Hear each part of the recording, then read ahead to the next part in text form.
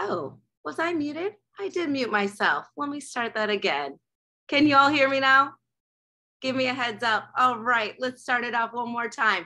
Good evening. Welcome to Evening in the Stacks across Africa. We are thrilled to have so many of you join us for tonight's virtual author panel. This is the first of a two-part event that continues Saturday, May 14th, and we hope that you will join us on Saturday as well. This event raises funds for Howard County's library system, specifically the creation of a welcoming and inviting space for teens in all of Howard County library branches. And here to tell us a little bit more about this, we welcome now Tonya Aikens. She is the president and CEO of Howard County Library System. How are you? I'm well. Wonderful to see you, Elsa. You're doing better than me already with your mic unmuted. So I love that. And I love that. I love what the Howard County Library System is doing with these teen spaces. Tell me a little bit more about why this is so important for the community. Yeah, thank you so very much for this. You know, teens are not only our future, they're our present with very present needs. We're committed here at Howard County Library System to placemaking for teens. We know that, like the rest of us, teens were faced with unprecedented isolation for over 2 years. And without this initiative, they're going to emerge from the pandemic still with no place to gather that is all their own. So our HCLS teen spaces are envisioned to be the premier space for teens in grades 6 through 12 here in Howard County. These reimagined spaces are going to emphasize teen empowerment, interest-driven learning, mental wellness, digital and tech fluency, and social identity. HCLS teen spaces are going to be the only free public space in Howard County, informed by teens, for teens, a place where teens can hang out and collaborate and create and discover through open-ended exploration of our collections, our software, and our materials. I mean, it really is amazing. And we know that Howard County Library System is such a resource to our community in general. Award-winning library system. I had the honor of hosting this event last year for Serata Virtual, and that was a trip across Italy. And so to this year, we're going across the continent of Africa. What can we expect tonight? Oh, we're so excited. We've got two amazing and award-winning authors that you're going to, of course, speak with in just a moment. We've got Tope Folarin, we've got NoViolet Bulawayo, and we are so excited to not only celebrate the continent of Africa, but inform, which is what we do here at HCLS. Absolutely. Well, I want to thank you for your time tonight and thank all of you for joining us tonight. We have an exciting evening planned for everyone. So let's get into it. We've got real-time captions.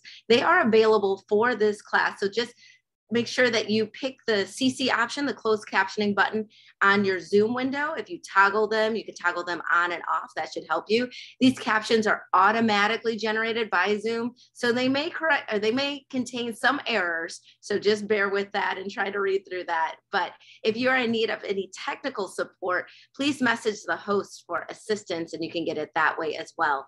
And during our conversation this evening, we invite you to submit your own questions that you have through chat. So just type that into the little chat box as well. Now I want to introduce you to our first author based in Washington, D.C. Tope Folarin is the executive director of the Institute of Policy Studies and the Lannan Visiting Lecturer in Creative Writing at Georgetown University. He has garnered many awards for his writing, including the prestigious Caine Prize for African Writing for his short story, The Miracle, published in Transition magazine. Tope also serves as a board member of the Avalon Theater in Washington, D.C., the vice president of the board of the Penn and Faulkner Foundation, and as a member of the President's Council of Pathfinder. He was educated at Morehouse College and at the University of Oxford, where he earned 2 master's degrees as a Rhodes Scholar. Welcome, Tope. It's so good to be here. Thanks so much for having me. So happy to have you here. You know, it sounds like you did not do a lot of school. Just a Rhodes Scholar we have, you know? I just try to make my Nigerian parents happy, you know. Like, I would think that they should be. So we are really excited to talk more in depth with you as well. I mean, this is going to be just an amazing night. And I know that our second author for the evening is an emerging and strong voice in literature, NoViolet Bulawayo. I think I said that right. Yes, I want to make sure it's right. NoViolet Bulawayo is the author of the novels Glory and We Need New Names, a book which was recognized with the Hurston Wright Legacy Award, the PEN/Hemingway Award, the LA Times Book Prize Art Seidenbaum Award for first fiction, the Etzalot Prize for Literature, the Fred Brown Literary Award, and the Betty Trask Award, and the Barnes & Noble Discover Award, second place, and the National Book Foundation 5 Under 35 Fiction Selection. I make no apologies for stumbling because it's your fault for winning so many awards. You have so many awards for your work. We are really, I mean, just very, very impressive. On top of that, We Need New Names was also shortlisted for the International Literature Award, the Man Booker Prize, and the Guardian First Book Award.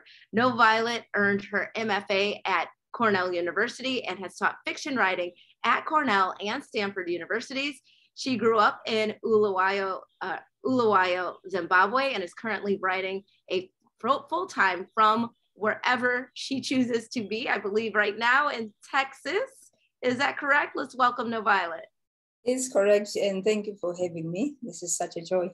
Oh, it's such a pleasure. I mean, when I have two authors of this caliber with a list of awards, I know for you all, it's not about the awards, but the actual content of the book. But wow, to be recognized so much and in this way has to feel very, very good. NoViolet, I want to start with you. You have a very beautiful name, and I sense that there might be a story behind it. Yes, absolutely. Violet is my mother's name, who passed when I was a baby, and I decided to use her name in honor of her memory. The N-O in my language means with or mother of. And of course, Bulawayo is my hometown. I was stuck in the US for 13 years before I was able to go back home. So it was my way of staying connected to the homeland. That is a beautiful backstory. And I know many people have an experience like that when they come to the States and then they can't go back right away. My father's from Ethiopia, the same thing. He did not go back for 17 years. And now we can't get him to stay. He goes back every year. So we hear these stories. So what a beautiful name and way to honor your mother and your homeland in all of your work, everything that you do. And a little birdie told me that you two know each other already. Our two authors. Where did your paths cross, and can you share about that? Let's see. I think we met in London back in 2013. I was in London for the Kane Prize, and I was a very winning the he had gone there to win the Kane Prize. So before I knew that was happening, NoViolet, I met her. I'd read her work, obviously. But it was such a joy to meet her. She has an incredible sense of humor, so bright. And she provided me with a lot of, especially like in the moments after I won, which it's an incredible kind of whirlwind when you win. I'd never been in that kind of setting before. And so, they kind of, they wait until the very end of the night to announce who won. Then they announce my name. I go up, I give a little speech. For the life of me, can't remember what I said. Hopefully it was, somewhat coherent. Get off the stage. And NoViolet was there to kind of support me through the process of winning, because she won a few years before. And so she was, kind of a practice winner by that point. So it was great to kind of interact with her there. And we've had the great opportunity to interact since then. So. Absolutely. And of course, he handled his win very, very well. He was poised and ready. I think our nickname for Tope was Barack Obama, actually. I love it. Well, yes, he is going to be a president one day, but it was such a joy to be with him and his group. And of course, we also met in Kenya, right? Yeah. We were in Zambia. Zambia. Was it Zambia? We met somebody, maybe in Nigeria as well. See? I know. Yeah. And apparently travel partners accidentally as well, if you're just meeting up across the globe. Yeah, absolutely. Well, it looks like we have several questions that are already starting to come in. They started coming in during our introduction. So I want to make sure that we jump right in. And the First question I have is for you, Tope. In your debut novel, A Particular Kind of Black Man, you write about a Nigerian family living in Utah and their uneasy assimilation into American life. In your writing and elsewhere, you often speak to the concept of identity construction. So can you explain a little bit more to us what that means for you? Yeah, sure. I guess when I was growing up, the thing I struggled with most was that I just didn't know who I was. And I noticed that the people around me seemed to have this kind of innate sense of who they were meant to be. Like they just were walking around the world. There was no question. Whereas I was constantly questioning, what am I supposed to do? How am I supposed to speak? How am I supposed to interact with people? And my father would often tell me, he'd say, "You're a Nigerian. That's all you need to know." And I know I accepted that, but it didn't feel quite right. You know, of course, I'm proud of my Nigerian heritage. It's a core part of who I am. But, you know, I was born and raised in this country. I had a different set of experiences and tastes than my parents had. So I wasn't quite sure how to reconcile that. And then a number of people said, "Oh, you're an African American. That's who you are." And I love the African American tradition. I am a part of that, obviously, because I am literally an African American since I was born and raised in this country. But there were certain things about the culture that I didn't understand because I didn't grow up in that tradition. And so, you know, I had a kind of crisis when I went to grad school. You know, I'd done everything I was supposed to do academically. I find myself in this wonderful place at Oxford, which was difficult in its own ways, but wonderful because I was able to kind of step outside of the kind of desperate academic rat race that I'd been on for quite some time. And it was the first time that I was, you know, kind of in a place of calm, and I was able to ask myself a number of questions that I hadn't really asked myself before. Something as basic as, you know, what makes me smile? I didn't know what makes me cry, those kinds of questions. And so I spent a lot of time like interrogating myself. And then after a couple of months of this process, I thought, well, you know, the great thing about being here is that I can decide who I am. And I'd never thought of it that way before. I'd always thought, you know, I've inherited something and I need to kind of continue that tradition.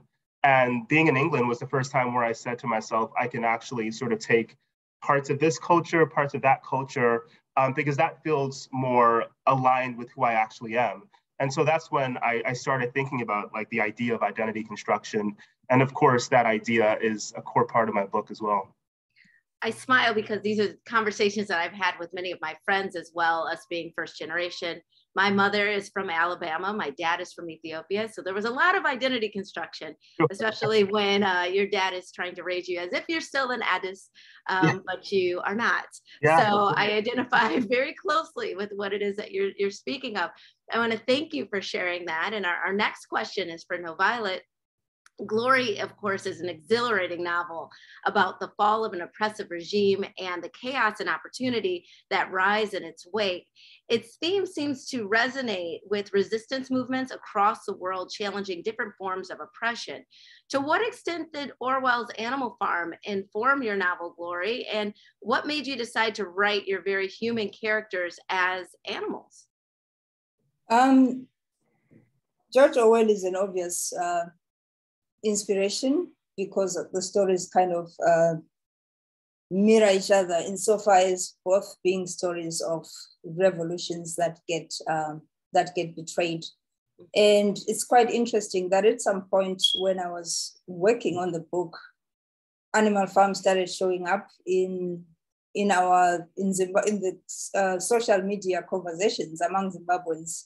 It could be as simple as people just referring to Zimbabwe as an animal farm, or assigning animal avatars to our leaders. And of course, I began thinking, there is something there that I can maybe use.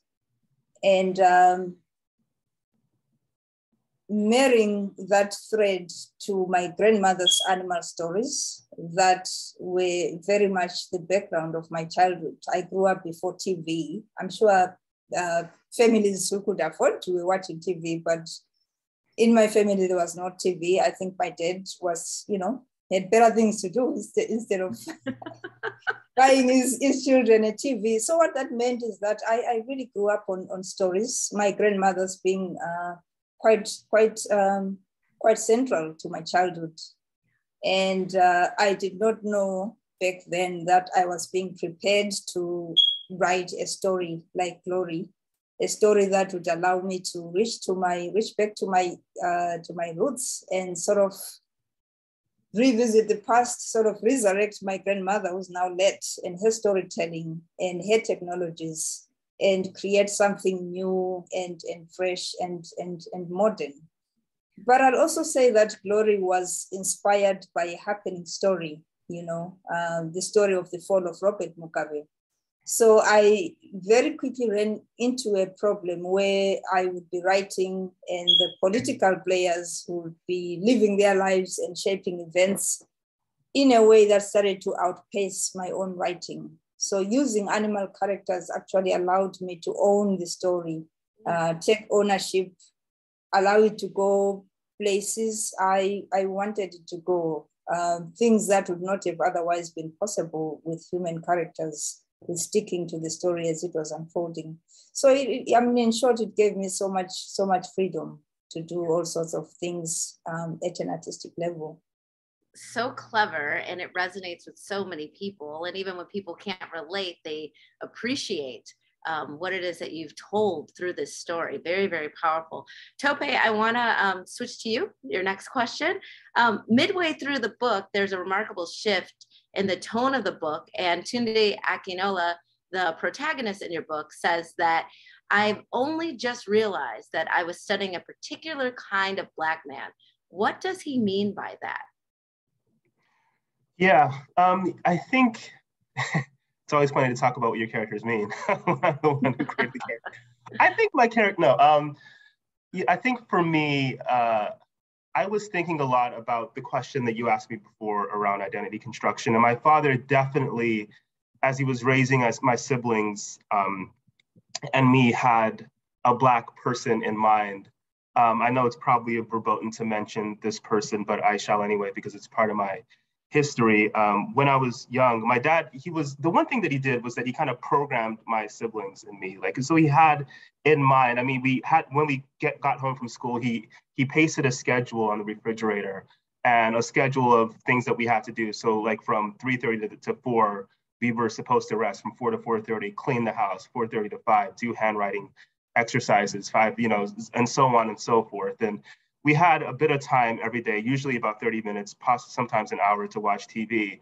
And my dad had recorded a bunch of shows that he wanted to watch. So he had actually watched the shows beforehand, had determined whether they were relevant or not, or we could gain something from them. And then he would play these shows for us. And one show that my dad loved was a show called I Spy, which aired in the 60s. It starred Robert Culp and Bill Cosby.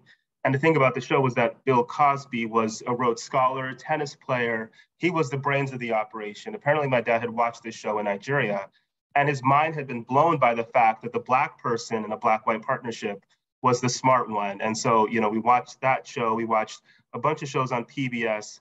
My dad was constantly saying, if he saw somebody, he'd say, you should be that way. And so he had this idea of the kind of men he wanted us to be.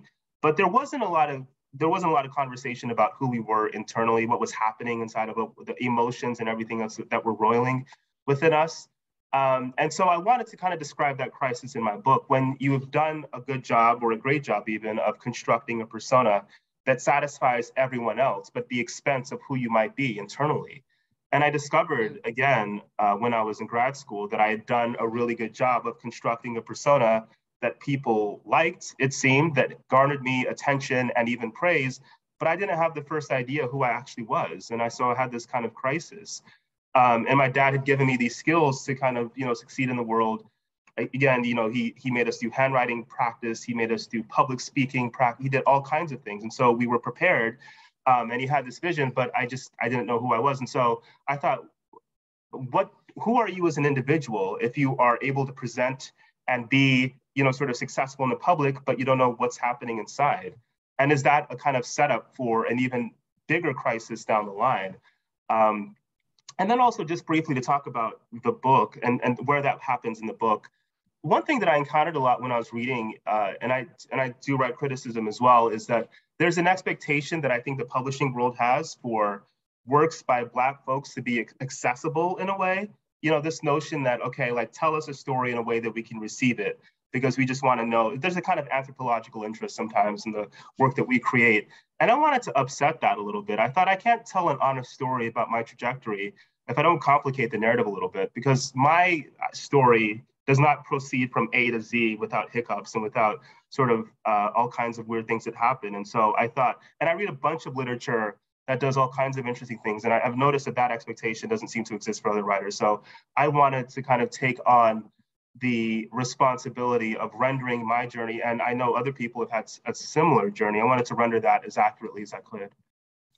Before we move on to our next, first of all, thank you. And before we move on to our next question, I just want to make sure that we take a moment right now to thank our sponsors and remind you, everyone watching, that our goal for this evening is to raise funding for Howard County Library System. Proceeds from this evening's event will benefit the creation of a welcoming and inviting teen space, actually several spaces in the library's 6 different branches. So please join us in making a very real difference for teens in our community. Look in the chat for a link to participate. Good evening, everyone. I'm Julia Crawford with Grimm & Parker Architects. Grimm & Parker Architects is honored to be a sponsor of this year's Evening in the Stacks across Africa. We have had the pleasure of working with Howard County Library System for over 30 years. From the design of the East Columbia branch in the 1990s, to the design of the Charles E. Miller branch, and the most recent design of the Elkridge branch and Do-It-Yourself Education Center. We wish Howard County Library System continued excellence and success in their mission to deliver accessible and public education for all.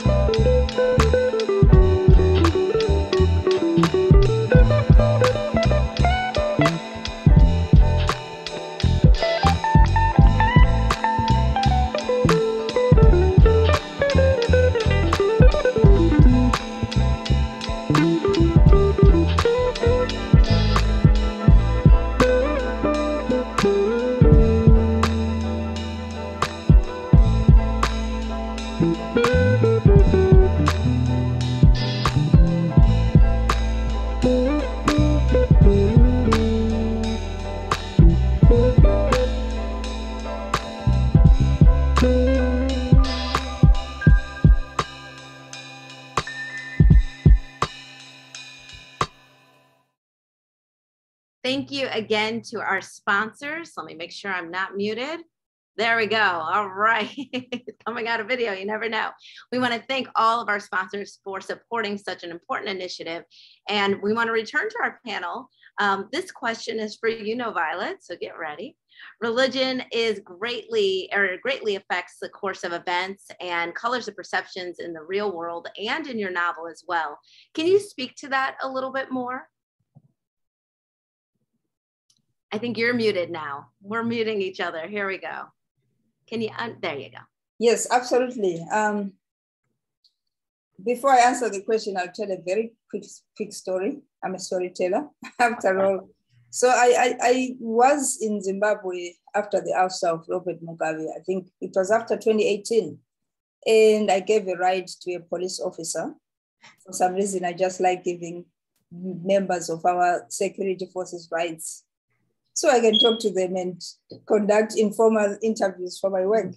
But anyway, of course, I had to talk about the political situation. I think at the time things were starting to change in a way that spoke to the fact that the ouster of Robert Mugabe was not going to bring the change that we had hoped for.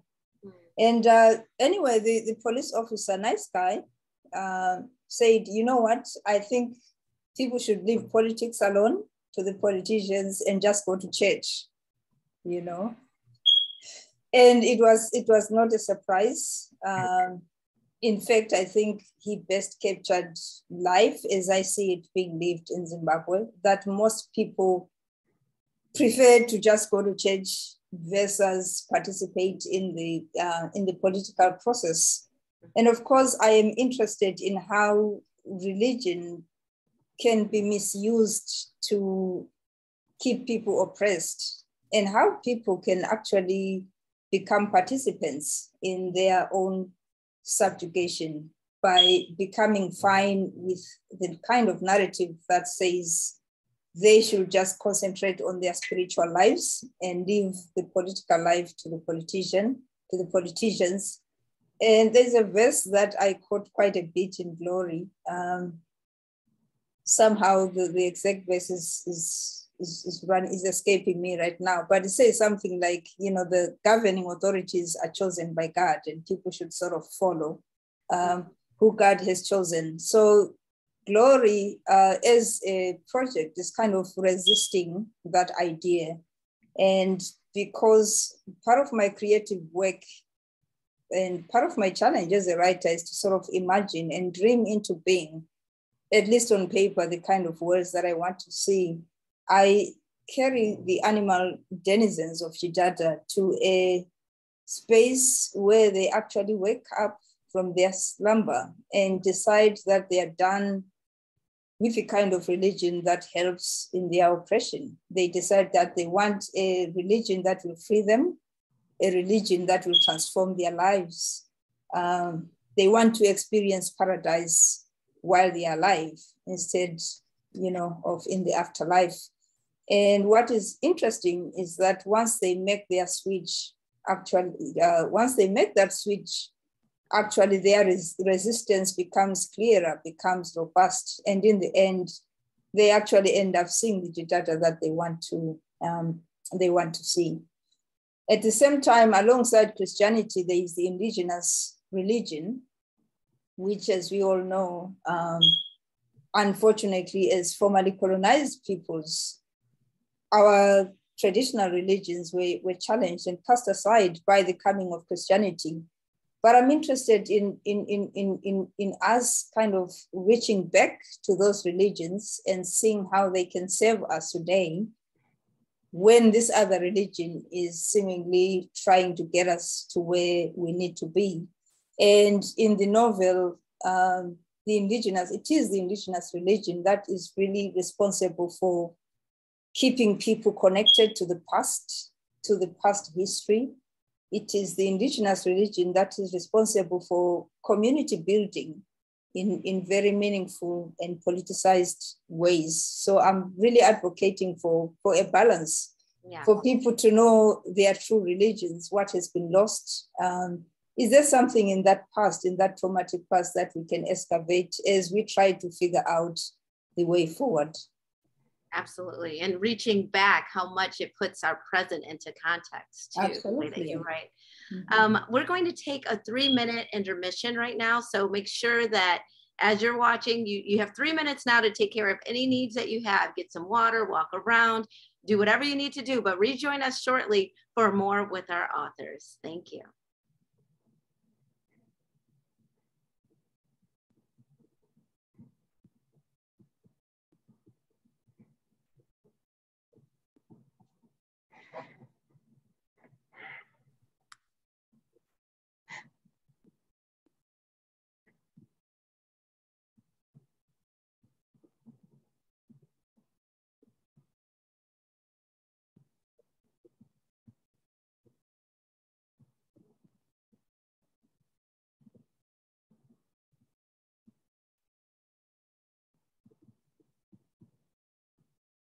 take a look at the beginning of block 36, please, period. I feel like there's something missing.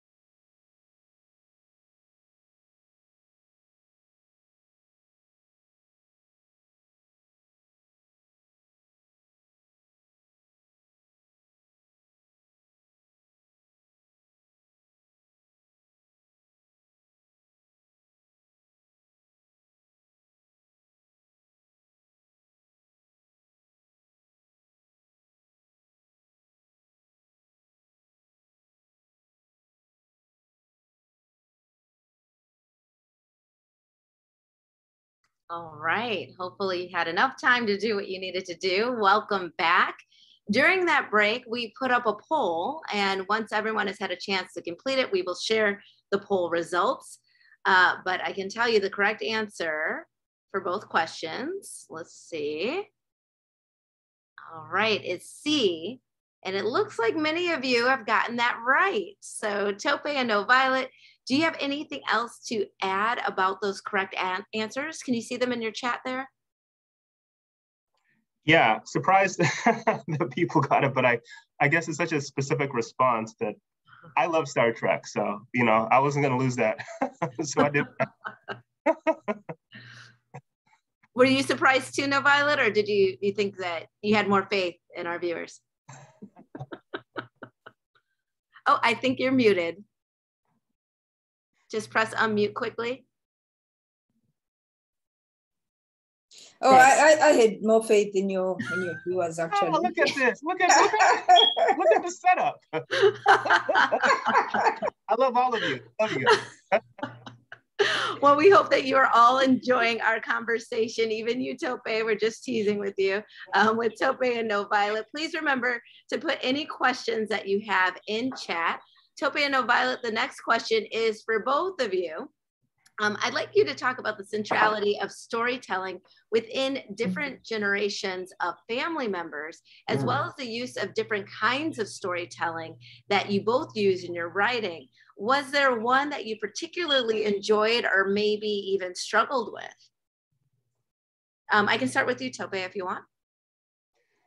Sure. I think NoViolet said something a couple minutes ago that really resonated with me, which is trying, you know, this kind of idea that we need to remember what came before the great interruption of colonialism.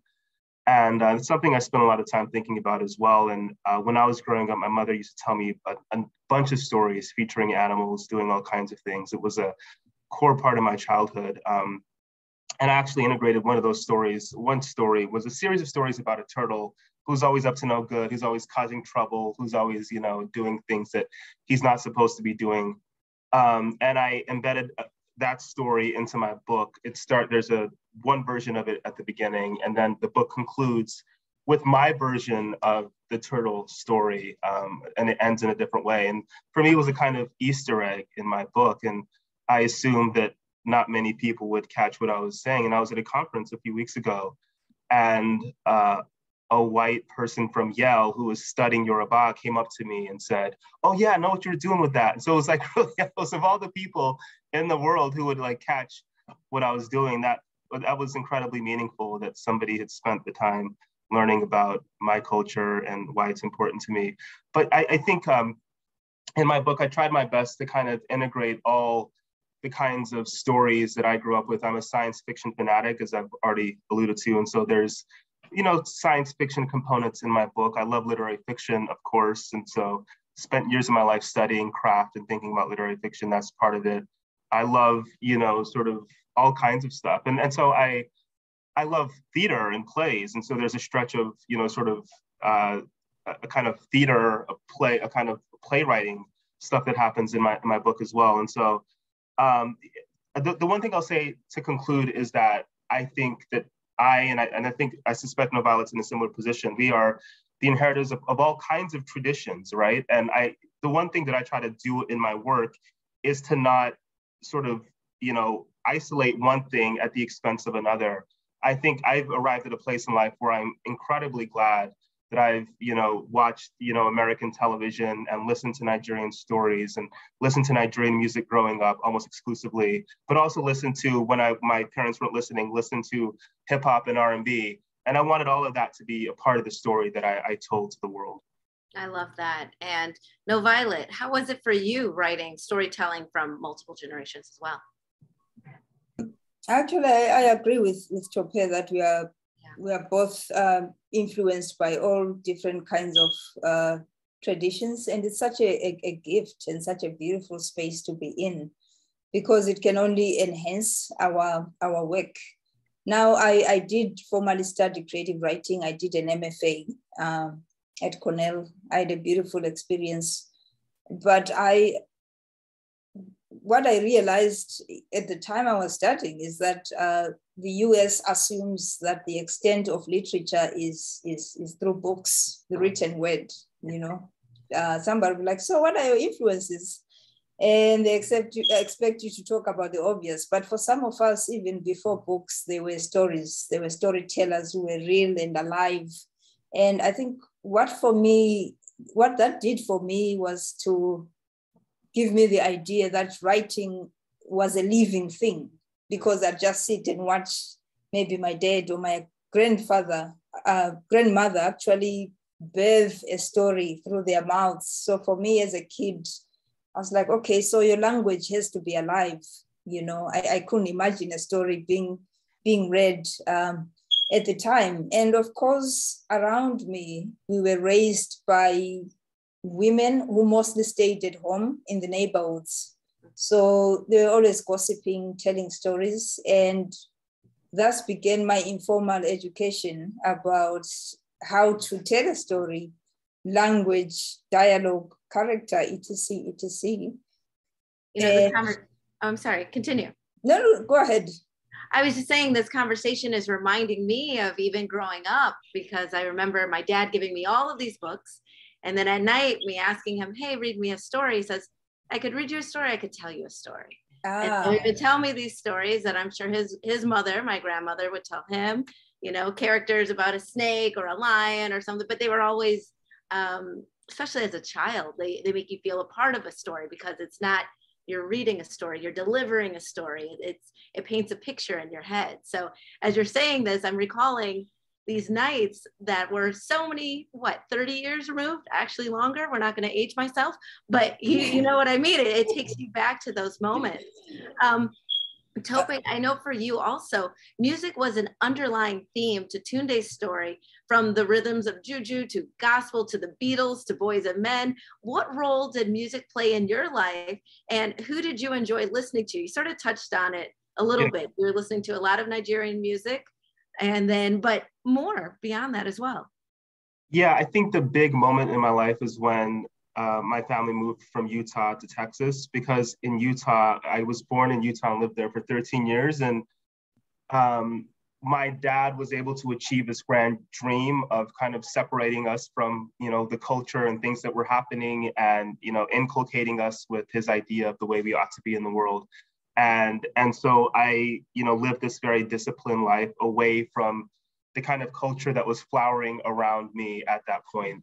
And so then we moved to Texas, and it was impossible to keep that stuff at bay, because Utah is a very, Mormonism dominates. There's a sense of propriety in the way you're supposed to kind of carry yourself in the world. And then, Texas was a very diverse place, and we moved just very close to Dallas. And one of the first things I did when we moved there was I started listening to the radio. And my dad had already said, you can't listen to popular music, you can only listen to gospel music. And so I'm surreptitiously listening to a radio, like under the covers, after I hear my dad's snores rattling down the hallway. Exactly. And I had this moment, this is like 1995, when I heard the Fugees for the first time. I heard Killing Me Softly. And I think it was an incredibly important moment, because one, I was so touched by that song, and I couldn't explain what was happening, but something shifted inside of me. And I think it was the first time that I came to understand the power of art. So I wanted to talk about that, because I think for a lot of people, like, music is the most accessible art form. Not everyone has a chance to kind of waltz into a gallery and, sort of look at paintings on the wall, or sometimes even books can be out of, aren't accessible to people. So the one experience that people have, can be the stories that your parents tell you, if you emerge from a context similar to me or NoViolet, or music, which is, about art as well. It's really about the visceral act of connection. And so I became obsessed with music. I became obsessed with figuring out who sang and who produced the record, who was in the room in the studio, like working on the track. I, memorized every lyric to All Eyes on Me by Tupac Shakur, much to my father's chagrin, and was listening to a lot of Biggie and stuff. And like, that really had a really major impact on my development as a human being, my development as an artist, because I began to see the craft that was at play. To my father, rap was just a bunch of people like cursing at each other, and he had no appreciation for it at all. But because of my sort of my immersion in that art form, I began to appreciate what these artists were doing. And I think in the end, I was beginning to shape my own idea of how I would become an artist later on. NoViolet, in a guest post for Barnes & Noble, you wrote, on November 14th, 2017, I woke up to the improbable news of the ouster of Robert G. Mugabe, Zimbabwe's then president, by military. Dear reader, I simply lost my shit. Can you elaborate on your feelings and how it inspired you to write Glory on that, starting from that day?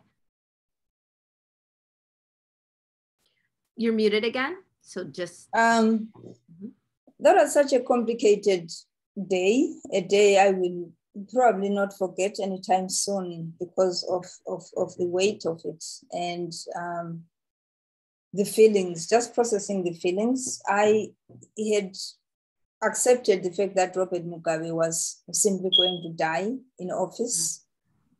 He had always been reminding this throughout his reign. He had this favorite quote where he'd say, only God who put me here will remove me. I'm paraphrasing. So just waking up to news of a coup, and the fact that the realization that he had actually met his end was such a shock. So there was the initial numbness, the disbelief of, could that be happening? And I think a lot of us called each other just to confirm that it was indeed true. And once that was confirmed, there was the joy, the happiness. And it was a sick kind of happiness, because we were enjoying his misery, enjoying the fact that this source of our suffering had dug his own grave. Mm-hmm. It was not a time for sympathizing with him, in as much as he may have needed our sympathy. Mm. And then at the same time, there was also the fear, the uncertainty that, okay, what is going to happen after this chapter, the not knowing. Yeah. There was also the hope that even as it was a complicated moment, even as we knew that the guy who was taking over was part and parcel of Robert Mugabe, he would somehow move with us in the right direction, turn a corner. Of course, we know now that it was very, very naive of us to think that. So there were all these complicated emotions. And I remember I had a friend of mine visiting from Zimbabwe, and there were moments where she would actually break down and cry because she was also processing her own feelings. I remember reading on social media people who were actually angry over the fact that Mugabe had left office the way, he did, and he was not going to be held accountable for the many things that he needed to be held accountable for. So it really was such a complicated moment with so much to unpack that ended up taking about 3.5 years in glory.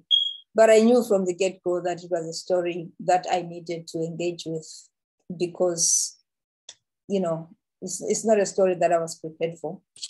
Absolutely. So many layers and so many emotions stemming from that day and then moving forward. Tope, in 2013, you became the first writer based outside of Africa to win the prestigious Kane Prize, which you won for your short story, Miracle. What inspired you to write Miracle? Yeah, well, so Miracle was inspired by, I mentioned before my move to Texas when I was 13. And I came to understand that one of the reasons that my parents moved to Texas was simply because they missed Nigerians. And there's a large community of Nigerians in the Dallas area, an even larger community in Houston. And so for the first time, I was around a lot of Nigerians, and there were so many Nigerians that there was a Nigerian church and Nigerian grocery store. There was a kind of little Nigerian community in where I lived. And so had this experience of going to a Nigerian church for the first time. And it was such an intense experience. I had never been in a situation like that before, ever. And to kind of see how seriously everyone took it, how desperately people prayed, how loud they were and how jovial they were. All of that was just such an incredibly sort of powerful experience for me. And so I wanted to write about, of course, if you're writing a story, you need something to happen. And so I kind of come up with a plot, and the plot of my story is about a boy who has glasses, and there's a visiting prophet from Nigeria who claims he can heal him. And so, the plot is around whether that happens or not. But I just wanted to, my objective with telling the story was to kind of capture this feeling of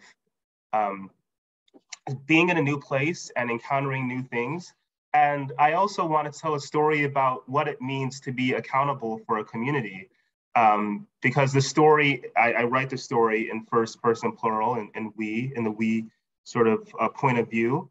And so at the beginning of the story, it's really a story about a community that wants miracles, that, is suffering and is desperate. And then there's a boy who's kind of pulled out of that we, and he becomes accountable for, kind of all the dreams of the community. If the miracle doesn't happen, they might lose faith, and faith is the only thing that's keeping them afloat in America. And so he bears the responsibility of ensuring that they retain that faith, even in really difficult circumstances. And so that's the story. And, I'm just so glad that I was able to, that I was fortunate enough to be shortlisted for the Kane Prize. I didn't actually know I was eligible until a writer who's actually in this area, a man named Helan Habila, suggested that I submit my story for the prize. And then I was lucky enough to be shortlisted. And when I was at Oxford, I spent my goal at Oxford was to read through the Heinemann African Writers series. And so I can't say that I finished, but I read a bunch of books. in that series, and they were incredibly important to me. I learned so much about, I didn't know there was this grand African writing tradition before I turned 22, and reading those books was really key for me. And so to kind of, in a way, be a part of that tradition, what became very meaningful to me. NoViolet, this next question is for you. And We Need New Names, Destiny provides another, perhaps fresher perspective on Jidada when she decides to return. Do you think that her experiences are usual for expats who return home? Is it hard to leave? And is it harder or hard to go back? I think every experience is individual. For some people, it's quite easy to leave. Some people leave because they just want to experience a new place, a different space, and they have the means to do so. For some, like Destiny, she leaves because she's forced to. She's violated in the country that she calls home. And her return is not a willful return. She returns because the shelter that she sought outside of the borders of Jidada tends to be no shelter. And I think I really was writing while sitting with the tragic migrant stories that we were seeing all over the world, really, the anti-migrant, the anti-immigrant sentiment that was, dominating the news. And so I decided to make Destiny part of those rejected people who failed to find refuge and has to go back to a broken country that broke her. Her experience then becomes one of confronting her past trauma, which turns out to be connected, unknown to her at the time, to her mother's trauma, which also turns out to be connected to a larger national trauma that unfolds, especially toward the end of the book. So I wouldn't say that experience is representative. Some people return home to more beautiful stories, but I was interested in the particular stories of people who return to face, to face traumas, to face difficult realities, but still manage to make something out of those complicated moments. What I hear from both of you is that you stress the individual in the midst of a collective culture that can sometimes be, sometimes, I don't want to say overbearing, but all encompassing when it's your food, your language, your religion. We don't always take the moment to think about ourselves, process our feelings, process things that are positive or negative about returning home or raising your children in the diaspora. So to hear these conversations and to be able to read them now, when I was coming up, there were not necessarily books that were talking about these experiences that I myself and other friends that I have that are first generation, not just African, but first generation from all over. There are a lot of parallels that I'm hearing in these conversations, which we appreciate you putting into literary form. We've got some more questions for you. You guys are both doing a very good job. I'm throwing a lot of questions at you, but I'm sure you're used to it. This one actually comes from Robin, and this question is directed for you, Tope. We're gonna switch hats a little bit. You mentioned it before. Which is your favorite Star Trek? The Next Generation.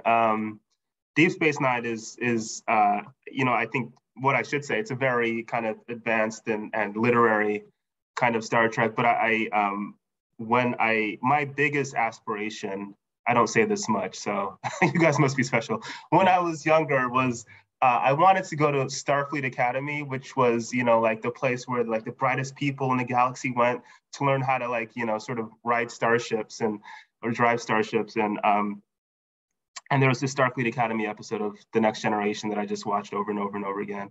And in a way, like going to Oxford was my version of that. I was so desperate to kind of be in this space where I was around people from around either the world or the galaxy, whatever one I could do.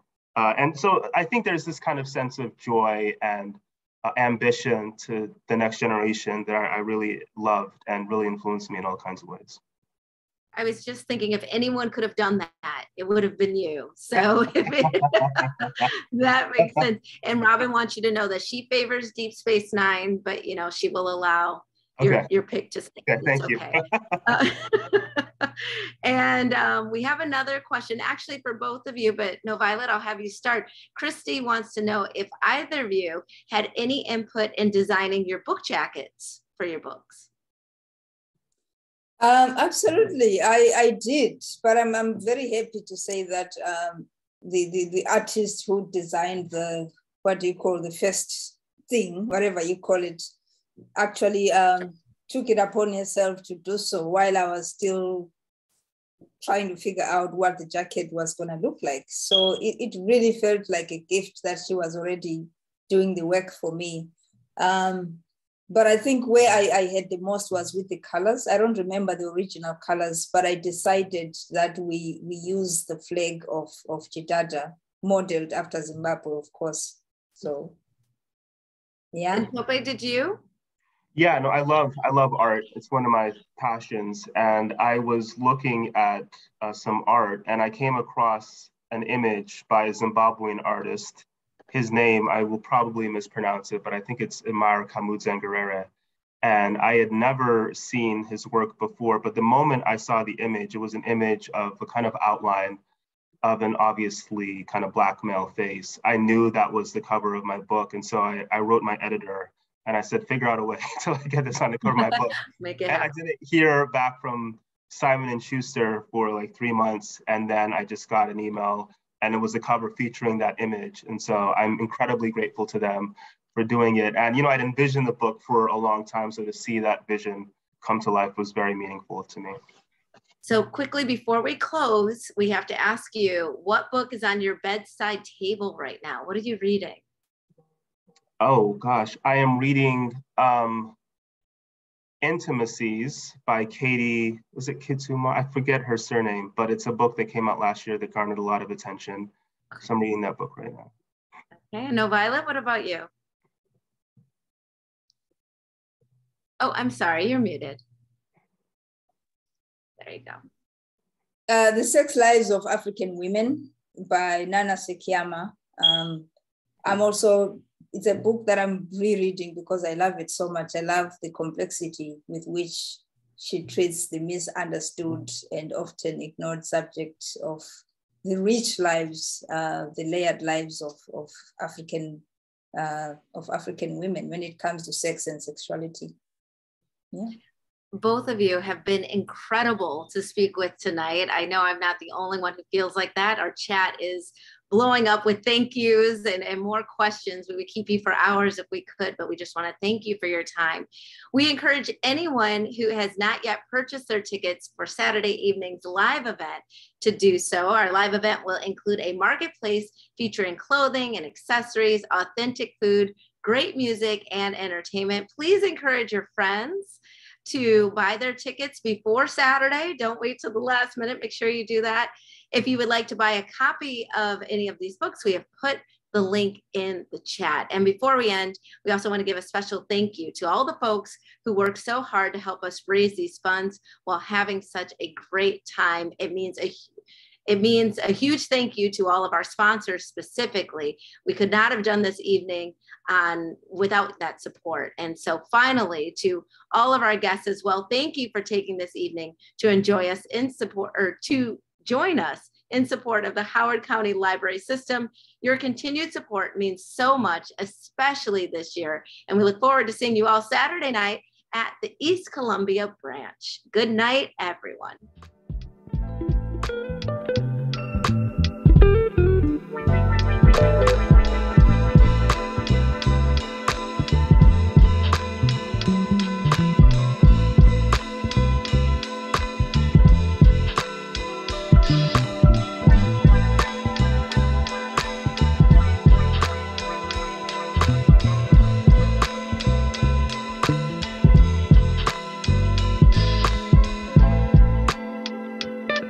Thank you.